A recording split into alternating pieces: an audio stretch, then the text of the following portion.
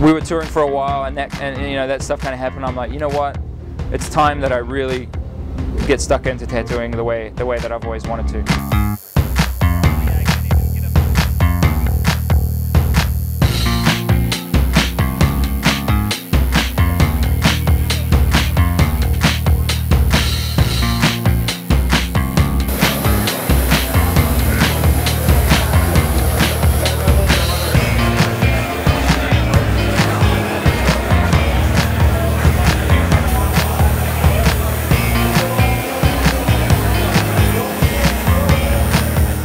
You know, to be able to work at a convention like this with a guy like Henning Jorgensen and all these other people that I like grew up in tattooing, like looking up to, you know what I mean, is insane.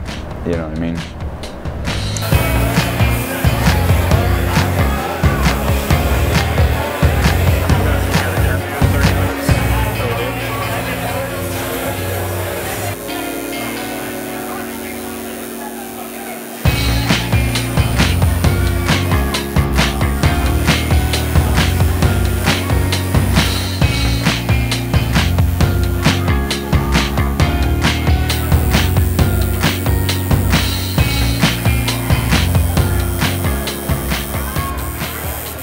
You know, I meant to be a graphic designer, but it didn't really work out too well for me because I had tattoo on my arm, and we're talking about late 70s, early 80s, and when I started looking for work, obviously I didn't really fit, you know, with the scene of, you know, the art graphic scene at the time, you know. Right. So for 1 year, you know, I was searching for a job, and